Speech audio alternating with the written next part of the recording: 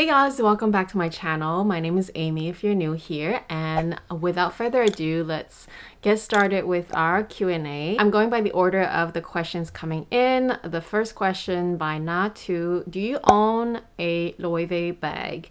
No, I don't. I have been curious about their bags, especially because on this space we talk about luxury all the time, so we try to give every single brand a chance, and every time we talk about Loewe, I like the bags that I see online from a first impressions point of view when I look at the features and the designs online, but when I go to the store and actually touch them and try them on and feel them, then I have a bit of a disconnect. The material, hardness, weight, like that kind of more concrete attribute has to feel good to me, and I always felt like Loewe's items are a little bit on the heavier side. The leather feels very stiff, and anyway, that's just my experience so far. So I've never really vibed with their bags, therefore I don't own anything from Loewe, even though I've given them so many chances and tried many times. I just never end up liking anything. Who is Pandora 360? What are your rainy and snowy day bags? That is a good question. I guess it depends on how rainy and how snowy it is. Snow for me is not as bad of a deal versus rain. I feel like if it's just light snow, it's okay. You can just dust it off. If it's very heavy snow, I most likely wouldn't really wear certain bags. Just like if there was heavy rain, I wouldn't wear certain bags. In light rain or light snow, this bag, for example, I definitely don't have a problem wearing this. I think it's the beauty of having black bags. Just dust off whatever is on the bag and it's fine. I've definitely got downpoured on this one. I don't recommend it, but I definitely feel comfortable wearing with light snow or light rain with this one. And of course, my newest one, which is my Chanel 22. This one also has got a little bit of light rain on it and it's totally fine. You just dust it off. It's so easy, and that's why I love these easy bags, and they look good at the same time, so I'm all for it. This one, in case you don't remember, I still own this bag and it's still going super strong. Looks just as good as the day I got it. Obviously not literally, but it's really in good shape. So this has been something that I wear to Korean restaurants, to pho, to like, I just wear this bag whenever I don't want to damage any of my other bags. Which is your most comfortable and easiest to use bag? Would you repurchase it again if lost? That is a great question. Which is my most comfortable and easiest? There's quite a few. I think the ones that I mentioned just now, like all these ones, these ones, they're very easy to wear, so comfortable, but they all have pros and cons. Like for example, the LV, it's a workhorse, and honestly, I will never sell it because it's one of those you'll not even recognize me in my outfit type of thing, but I wear this bag. So this is sort of like, I'll wear it till it's worn down. These two are pretty easy bags, super comfortable to wear. Again, they all have pros and cons. With this one, because it's literally just a top handle, so it can get a bit tiring if you're only having to use your hands or your elbows to carry it. So it's not an everyday bag, but it's pretty comfortable for like a one-day going out bag, and it's really easy to reach in and out. I think my newest favorite, and especially because I'm still in honeymoon phase, is definitely this one, because don't let the size deceive you. This is a mini size little hobo. It's not really a bucket, but it behaves like a bucket. It has all kinds of straps. You can be hands-free. It's so light. And I also like that it's super chic, very casual. So for me, this is definitely one of my new favorites right now. Another one that's pretty easy to use is this one. This is my Hermes Mini Lindy. I think this is a great travel bag if you have to take one bag to where you're going, and you can rely on it to be really comfortable but also very secure and easy to get in and out. I feel like this would be a great choice. So those are probably my most comfortable bags in my whole collection. And would I repurchase them? For this one, definitely yes. Hopefully I never have to repurchase it because it's incredibly hard to get one.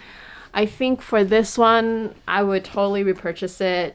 I want it in more colors. The only thing with the Chanel 22 is that the prices keep going up and at a very fast pace, so hopefully I don't have to repurchase it anytime soon, but I definitely love the Chanel 22 a lot. As for the LV Twice, I don't think I'll repurchase it per se. Just because I don't know, I like this bag a lot, but am I like so in love with it? Not like the same level as I feel in love with the Chanel 22 or the Mini Lindy. It's not the same kind of love. It's just that I feel like this is a very reliable handbag and it still looks good and feels good to use, and it's very slim profile, so it's very easy.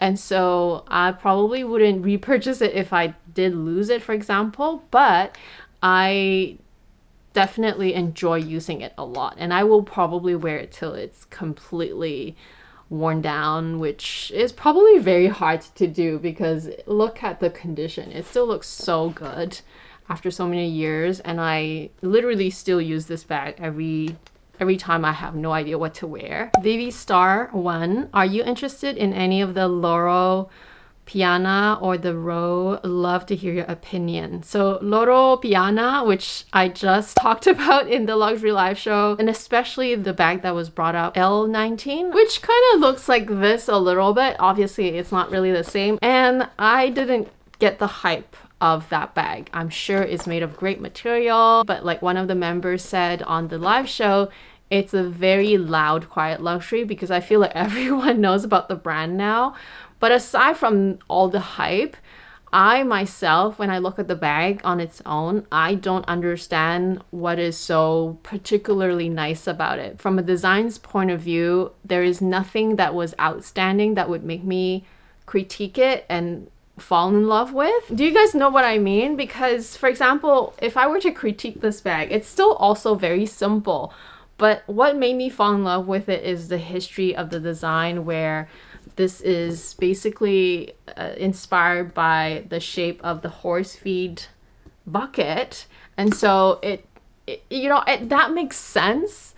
And so I appreciate it from that point of view. And then, for example, the 22, which also is a very simple design, but I don't know if you look at it, like, to me there is an allure about Chanel always that just, I don't know, it's fun, it's playful, it's lightweight, it's easy to use, and at the end of the day you can't deny a Chanel bag. I don't feel anything towards the branding. I don't see any design features that are so outstanding that would make me fall in love with it. So aside from the fact that it's popularized right now, and I understand that's something to consider, but I am not particularly interested. The Row is similar, but I think with the Row, what I like about the Row, and I'm judging more from the point of view of their ready-to-wear, but even with the bags, I think the clean lines make it make sense.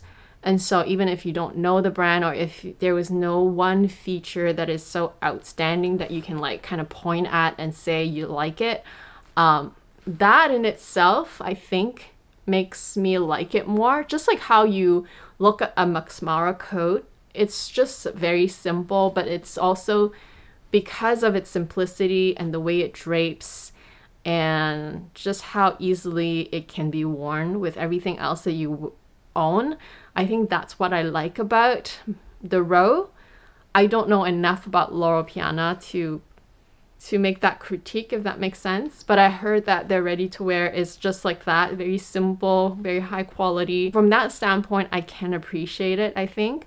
But if it was like that one bag, the 19 little pouch bag, that one I just don't get it. I really don't. Let me know how you guys feel about it, because I I personally did not understand why it got so popular, other than the fact that it was popularized by very popular people wearing it. But I guess you can argue the same with a lot of these other bags that I'm obsessed about. So it's all good. And Devo, your favorite piece of jewelry? Oh, that is an easy one. It would have to be my Tiffany bracelet, the lock bracelet. This one is definitely my favorite piece of jewelry today. I just love the fact that you get kind of two vibes in one. You get the more chunky, edgy vibe, you get the more dainty, everyday diamond jewelry vibe. I just love this bracelet so much. It's definitely 110%,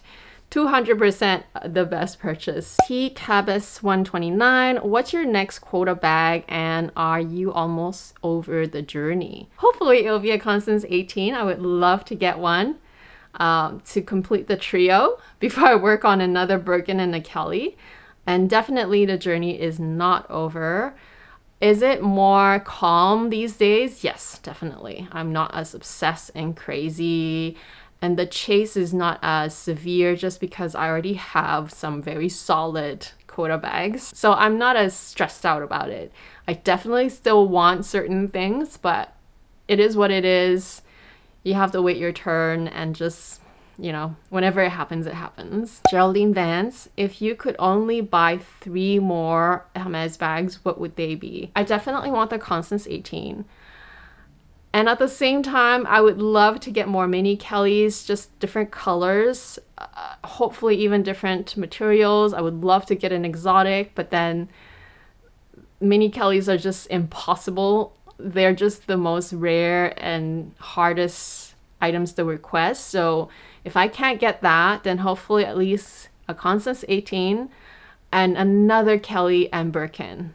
Same size probably, but I want lighter colors. Lizzie C, will you visit Kat in Singapore? Of course I would. I don't know when, but I hope that the next time I go back to Asia, perhaps next year when my mom goes to Hong Kong, she did ask me if I wanted to accompany her next year. I don't know for sure if I'm going yet to Hong Kong next year, but if I do go, I'll try my best to swing by Singapore because it's so much closer than going from here all the way there. So whenever I have a chance, if I'm close enough, I'll definitely make an effort to visit. Dr. Purse Time, do you have to pre-spend 1-to-1 or so for a Constance? Apparently in a lot of places other than Canada, it's still not really a Quota bag. So does that mean that you don't have to pre-spend 1-to-1 and still be able to get one? Possibly. But where I live, it is treated as a Quota bag, so I would assume that you have to at least spend 1-to-1. I don't know the exact ratio because I don't have one yet, but that's what I heard as far as I know. Maria Allen 18, where do you sell your luxury goods? That is a good question. I definitely have shifted the way I sell my luxury goods these days because I used to just do all the work by myself, try to sell it privately via my own social media. But these days, I try to offload a lot of that work to consignment stores. So far this year, I've used Fashion File and I've also used Luxe du Jour. And I've also consigned some ready-to-wear to a local consignment store called Mine and Yours. So I use these bigger consignment stores just because they have a bigger reach and they just take the responsibility out of me having to deal with the payments and the shipping. So they just do all of that. I just send them the items, which offloads a lot of the work and stress off of me. I do sometimes sell to subscribers or viewers that reach out even before I said that I would sell them. Some of the things I've let go just privately like that without even posting. Lux Monologue, if you could only pick 2 Quota bags and 2 non-Quota bags from Hermes, which 4 bags would they be and why? You guys always give me the hardest questions ever. So anyway, I'm glad it's only hypothetical. I'll start with the 2 Quota bags. It'll have to be these 2, I think, because the Mini Kelly is a no-brainer. I have to keep this because this is just holy grail. This is just You cannot explain why you love it so much even though it's so useless, but I do enjoy this bag anyway. So it's just not the most practical, as we all know. And so aside from the mini Kelly, either the Birkin or the Kelly, right? It's one of those two. And so I chose the Kelly only because I see myself wearing the Kelly more long term. So I'm trying to think 10, 20 years time, which one would I see myself wearing more? I think it's the Kelly, because even if I didn't have a mini Kelly, for example, especially with the mini Kelly being such a tiny little, like you can't even wear this in most cases unless you're going to some evening functions where you're literally bringing a lipstick and a card, you know, and your phone maybe.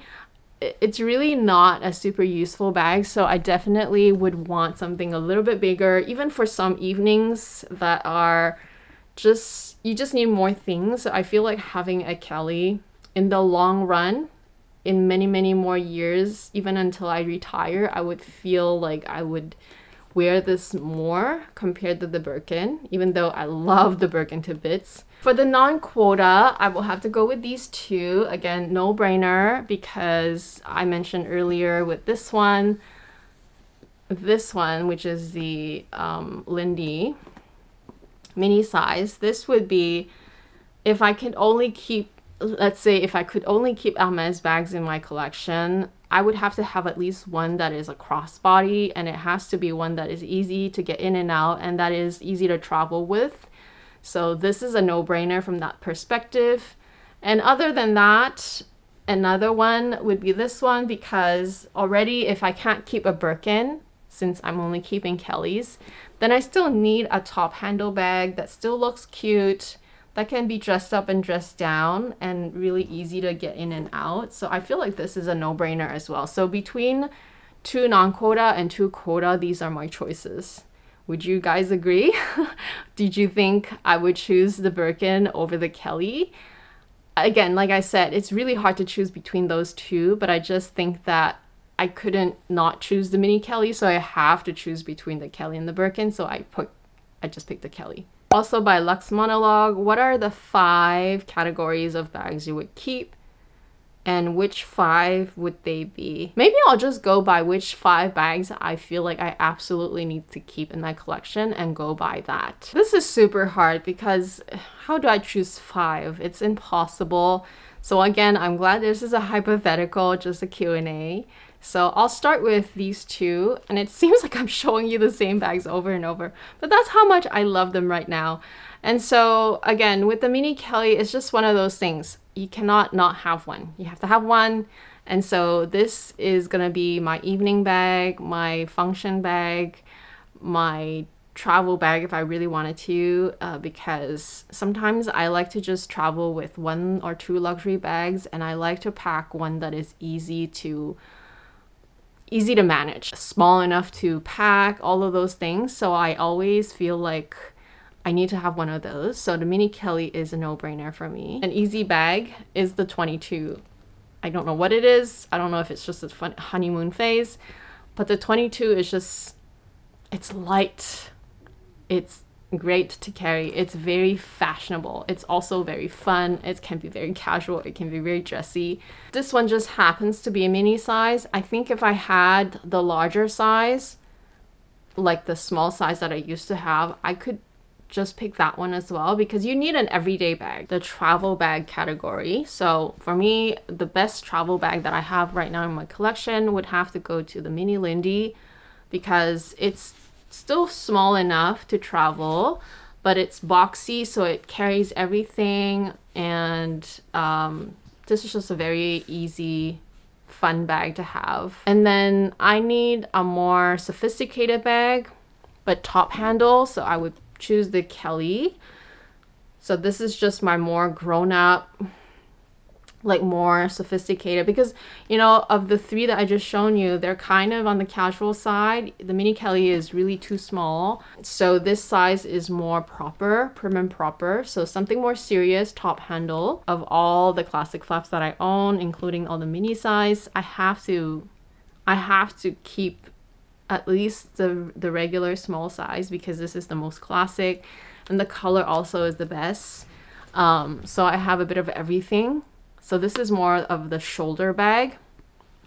Yeah, this is a shoulder bag, but it's also a classic shoulder bag. So it's more well-rounded, if that makes sense. Miss Pew 2000. If you have to pick 2 bags from either Bottega, Celine, Loewe, or Goya, which one would it be? I explained earlier that Loewe, I'm just not really attracted to anything, especially when it comes to feeling the items. I'm just not vibing with. Goya, I've never had a chance to use or try their bags. We don't have a store here, so I'm not gonna pick from those 2. If I have to pick from Celine and Bottega, I think with Bottega, I like this one because I like that it is still giving me Jody vibes, but it has a detachable strap and it's more angular, so I feel like it will be a bit more user-friendly when it comes to placing your items inside. And the price is still okay. With Celine, I would probably just go with the Romy bag because I have a habit of just adding a lot of mini size bags in my collection. On one hand, I do enjoy mini bags a lot and I don't carry a lot, so they do get rotated more frequently in my collection. But on the other hand, the more I add of the same size bags, the more they kind of compete with each other. So I feel like it would make more sense for me to choose the Romy in the Celine brand because at least it'll be another kind of larger size tote that I have, hobo in this case, which I don't have a lot of larger size bags right now. I only have a Neverfull. I own a Lindy 26 for over a year now, but have yet to use it. Is it a sign for me to sell? Generally speaking, regardless of the situation, I feel like if it's a bag that you haven't worn for a year or for just a long period of time, doesn't have to be a year, it is usually a sign that you're not gravitating towards as much and that it could easily have left your collection and you wouldn't even have a second thought about it because you haven't thought about it for a whole year. But you know that it's in your collection. That's why you're feeling the pressure and the guilt that maybe it is a sign that you have to let it go, and that's giving you a bit of FOMO or maybe anxiety. I tend to think that this is a sign or at least the fact that you're having that thought that maybe it is a bag that you're not gonna reach for and therefore it easily should leave your collection without any problems. It's just that the anxiety you're having right now of it going away is giving you FOMO, then yes, it is a sign that it should go.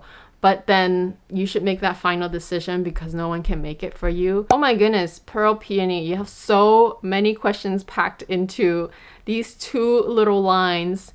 Your thoughts on Goya, Artois, and PM totes, Cap Vert PM bag, Sina Mini PM and pouches, and also your thoughts on Bottega Veneta hop bag, Knot clutch, Loewe Amazona bag, and size suggestions. It's like basically 10 questions. Between the Artois, and PM, I actually like both. I like that the PM, it's more of an everyday size tote, so it's not so overwhelming because these days you have a phone, which is pretty much everything. It's almost like your wallet as well. And then you just need a piece of ID and your keys and you can be out the door. So in reality, I don't really carry that many things. So I feel like the PM size is more than enough as a daily driver. But I do appreciate the size just because if you are someone who does usually bring the whole kitchen sink with you, then the PM size might not be enough for you. It just depends on your lifestyle. For me personally, I would go with the PM just because with the size, I already have a Neverfull so it's going to be competing with each other. And then the pouches, they're just flat pouches. The mini size is great as an everyday wallet, so you can put your ID and your cash and a bit of coins. It's probably travel friendly and will fit in most size bags, so it doesn't even have to be a larger size bag. Whereas the larger one, I mean, you're getting more pouch for your money, but at the same time, are you really going to use those pouches? Because that's the thing with me. That's the reason why I don't buy pouches myself, because I have so many pouches that I don't ever use. What are you buying the pouches for? You have to ask yourself that. If you have a specific use for them, like if you're gonna put your laptop in it or your tablet, or if you already have a habit of storing your receipts in, I don't know, whatever else you decide to use it for your passport, whatever. If you have a use for them, then get the size that makes the most sense. For me, generally speaking, I don't ever buy pouches because they are always just sitting in the corner and never used. Capval is basically like a camera bag. It has a zippered top and it's a crossbody bag. Again, this is just my opinion, but I don't like camera bags. I find them to be too casual. Is it gonna be your daily crossbody bag that you see yourself using? Or is it your travel bag? Is it the type of travel bag that you like? For me, I just don't have a love for camera bags in general. First of all, it's already a zip top. Okay, between the Bottega Veneta hop bag and the knot clutch, they're very, very different. So the hop bag is the one that I liked earlier and that I've also featured in the Luxury Live show. And I like this one because it reminds me a little bit of the Jody, but without the fussiness of the Jody, and it's also more simple and user-friendly. I like that it has a detachable strap, especially in the mini size. It has a detachable strap. It can be worn crossbody. It can be worn alone as an evening bag. So it serves many functions, which I've described earlier. And if you went with the larger sizes, they're also very user-friendly as more an everyday driver, so I like that. Now the knot clutch, that one is a very specific, very occasional bag. For the price of it, I wouldn't go for it personally, but it has to come from you wanting the bags. I feel like if you're asking for my opinion and how I would choose it, I wouldn't go for it because it's just an evening bag. So it's an evening clutch. You can only use it as an evening clutch. And I myself have so many competing mini bags that can be used as mini clutch already. And case in point, my Lady Dior is basically my evening bag, which I haven't even used this whole year. I haven't had an evening function that I needed to use. And even if I had an evening function, I could easily grab the Mini Kelly or any other substitute. So I personally wouldn't buy it unless, again, it's something that you really have your eye on and you really want to buy it, then of course go for it. But if it was up to me, I wouldn't buy it. So between the two Bottega bag, I would go for the hop. Loewe Amazona comes in size 16, 23, and 28. So 16 is basically a mini bag. It's quite small. It has a zipper top, which already annoys me. So the size 23, at least you have a slightly bigger size bag. Oh, I like so much better that the strap is leather. So the 28 size is just a bit bigger. Definitely look at the bags that you already own and go by the size that they are and see what are the typical size of bags that you use. So for example, I own the 25 Kelly, the 25 Birkin, but everything else I own is literally smaller than these or about the same size. So I know for a fact that I'm not going to go for a 28 because that's already too big of a size bag for me. So most likely I'll go probably a 23 because the 16 in this particular design with that strap web just does not appeal to me. I much prefer a regular leather. Obviously, we're totally completely different individuals, so we're not going to pick the exact same things, and you can disagree with my opinions. That's totally fine because you're the one using your bag, so you should decide based on how you use your bags and your own preferences. But of course, I'm going to give you my opinion based on mine, and you can take whatever you like, as much or as little as you like, and hopefully that helps. So thank you so much for your questions. I'm going to link to other videos that you might be interested in the screen, and I'll talk to you guys again next week. Bye!